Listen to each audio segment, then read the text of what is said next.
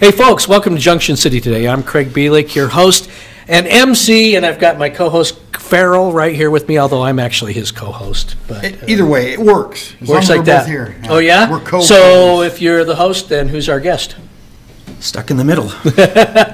Our guest, Mark Adams, a relationship expert, professor at Weber State. We've had him on the show before. A lot of nice comments about last time he was here. Thanks. From Farrell and other people. I remember last time he was here. Other folks like that. Mark is here today. We're going to do a little something specific today, something close to both Farrell and my heart, and that's aging within your relationship.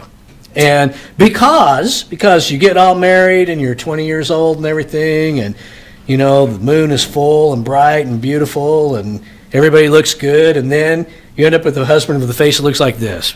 Okay. It wasn't that good to start with, but I mean, how common are problems in relationships that are caused, a lot of them, with the root of aging? So, relationship problems that are specifically connected with the aging. Yeah, okay. I mean, sometimes it might manifest itself as something else, but the root problem is... Oh, sure.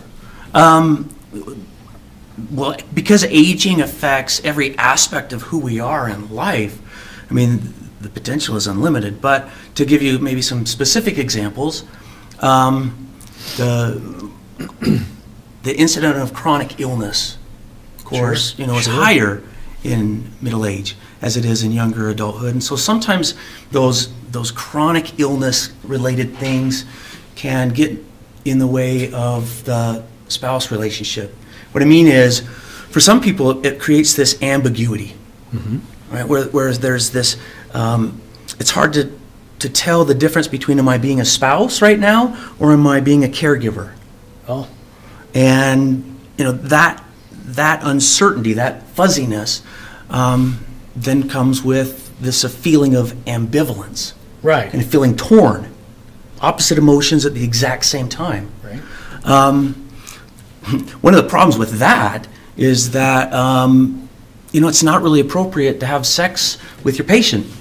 Oh, wow. I didn't think of it that way. So Farrell all of a sudden woke up, Hey, Farrell. Just trying to... Well, I wasn't with it here. So expand on that for just a second. I mean, Farrell's laughing, but I kind of get what you're saying. I do. Well, that caregiving relationship often then supplants it. It kind of can take over that marital relationship, and the romance then doesn't exist. Yeah. That when marriage, especially in later life, takes on a caregiving aspect, that also starts to feel, for a lot of people, like more of a parent-child kind of relationship, where the caregiver is being more parental, reminding their spouse to do certain things. This doesn't look good for me at all.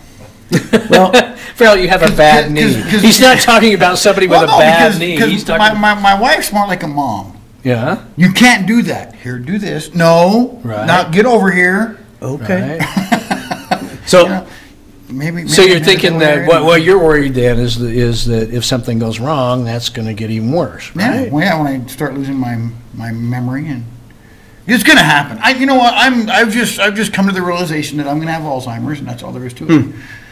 I can't remember anybody's name for longer than 5 minutes. It's just going to happen. He doesn't know. For some people, that's they would say that's pretty lucky. He doesn't know my name at this very moment. But even I made a joke about it. But even something as inconsequential, you might say, is a bad knee. Okay, me and my wife, we like to hike. We like to hike all the time. All of a sudden, I get a bad knee. I can't hike. Right. What happens then?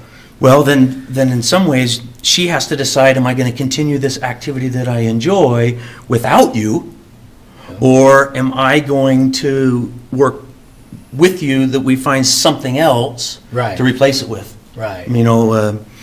Depending on how bad your knee is, maybe we do a little swimming, tennis, or what's the new thing? Pickleball. Pickleball. Yeah. That or just get him a little scooter he can go off road on. We can get some. Does Harley make scooters? Does Harley make scooters? I want a Harley scooter. I really do. I want one of those pantail. That would be cool. That Yeah. would be cool. That would be So what really they call cool. them? Yeah, something like that. Yeah. No, but so if you're together long enough, or even if you're not together long enough, let's say you get married in your late 50s or something like that, Or remarried. right? There's I mean, going to be some that- aging issues. Oh, yeah. And no two people age at the same time the same way, right? Nope, that's absolutely true. In fact, aging itself isn't very an accurate term, because within the field of aging, we talk about the difference between chronologic age, right, how long you've been alive, and typically that's what people attach to themselves. age, yeah. Right, but then, Farrell over here's got a bum knee, so we might say his physical age is older than his chronologic age.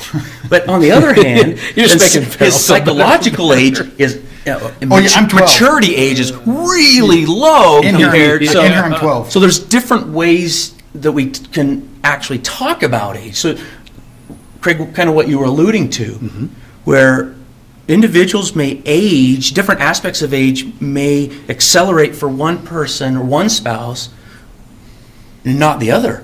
Okay, got it. So Got you were it. talking about Alzheimer's disease, and I'm gonna get it forgetting watched. names is not Alzheimer's disease. What if you find yourself in a room in your house and you're thinking, why am I standing here? Well, that's not the problem. When you start asking yourself, whose house am I in? Oh, okay. That's Or the problem. what is this thing I'm in? Seriously, All right, that's well, the problem. Or how do I your get out of husband's this room? name, forgetting your husband's name is forgetfulness. Forgetting that your husband Exists. is not a broom, that's something different. I Or mean, that your husband's yeah. not your brother. Yeah. Oh, yeah, that you want to mess that up. How common are issues of aging in the relationship counseling that you do?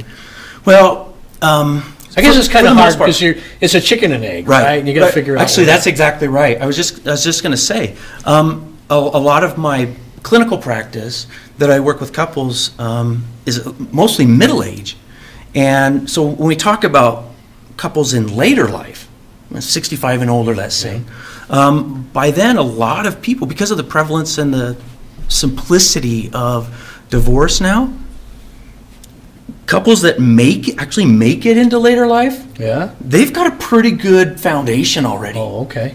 A lot of couples who are already struggling, who have, problematic ways of dealing with conflict, or, they have whatever the problems might be, often they've ended their relationship before they get to later life. And so in some ways, older couples are at something of an advantage because they have more life experience personally, but then they often have more life experience within their couple relationship. Okay. So they're I call it the weenus, right? The shared identity. Look, now Farrell is Yeah. so I'm just trying to keep him awake. Farrell is so confused at this I am, point right yeah, I now. know. He's like, what are you talking about? Continue, Now say, Yeah. the we-ness, like usness The means usness. you-ness. So the share. Oh, so, we-ness. yeah. so Farrell, you and your wife, how long have you been married? This is a test. 4 years. 4 in December. Okay. 8th. See? Yeah. I 4 years on December 8th. She's at home like right now going, Now that "It's better be March right. 4th." She can watch it. It better be right. That's what I said, hope so, it's right. so over those 4 years, the two of you have been building this shared identity. Okay, and the longer that couples together and they build this shared identity, then a lot more stable their relationship tends to be. And so in later life, when we can have major physical crises or mental crises, financial crises, I mean, the stock market drops and people lose their retirement funds and, and people that are hoping to retire at this age, now they got to wait an extra 10. I mean, there's all kinds of things that can happen. I'm going to get carpal You want one tunnel more time? knocking on wood Yeah. because those things make me sweat. Yeah. Those couples have often faced similar crises, or not even similar, they've been through the refiner's fire, so to speak, already. They've been through maybe the death of a child. They've been through unemployment. They've been through infidelity even, or other relationship difficulties. And having survived that, there's already this sense of, the future is not as unknown to us. because we know if we can survive that, we can probably do this as well. Wow. Okay, so if you're a guy in your late 40s, something like that, woman in your late 40s, Yeah. and you're noticing some physical changes, you know, you can't, you can't go skiing much anymore, those kind of Yeah. things. What do you do? I mean, how do you get started? I mean, and your wife is like saying, "Oh man, we used to ski every weekend, and now you're laid up half of the week with a bum knee." Yeah. What happens? What do you do? Well, Craig, I should point back to you. Right? Why? I send them Why? to you. Send them to me. That's right. Send them to me. Yeah. Send them to Craig. Let's No, I think you're referring to a physical conversation strength we thing. had. Yeah. Oh, yeah, sorry. Yeah. Absolutely. So, being middle-aged doesn't mean that you have to experience these significant declines in physical function. For the most part, even a little bit of exercise, especially weight-bearing, joint kind of strengthening things, a little, right? You work with your doctor. If you got a bum knee, then you want to be careful. But even a little bit has more effectiveness in increasing strength and stability, balance, recovery time. So at any age, starting a routine, a regiment of exercise, of proper nutrition, that will go a long way in and of itself. And then easing yourself back into regular activity, skiing, once a month to 2 times a month, and working up to that. There's no reason. I know people in their 90s that are at snow basin skiing. Sure. I've seen them. Now, sometimes people have physical problems not because of their lifestyle, not because they've done anything kind of reckless. It just happens. Just happens. You wear out, man. Well, maybe genetics, or it may just be dumb luck, or bad luck. Or smart luck. Well, then you work with your physician. But really, probably the best advice I could give is try to be flexible and find something similar that you can equally enjoy, but maybe isn't quite as demanding physically. That's really important for middle-aged adults, later adults in later life as well, that they maintain this sense of continuity in who they are.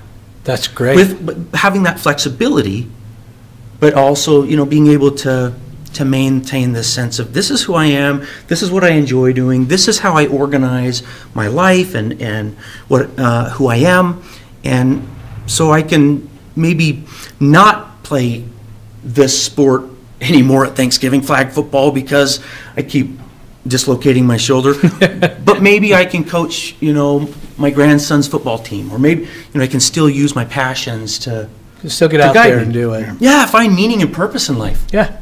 You guys probably want to know. You probably want to know a whole lot more about this subject, and if you do, this phone number right here will put you in touch with Mark. Again, Mark Adams, professor at Weber State, a licensed marriage and family therapist. Licensed marriage Thanks, and Craig. family therapist, which is a great way to put it. He's been our guest today, me and Farrell. We've been grilling him, and there's more to come. We're going to keep talking to Mark because we've got other episodes we're going to air, but we want to thank you for joining Junction City today with Mark Adams, LMFT, PhD, LMFT. Yeah. And the Farrell. whole world salad. I don't know what that means. Yeah, there you go. Something like that. We'll see you next time. Farrell and I are going to talk off camera. Hope you got a lot of time.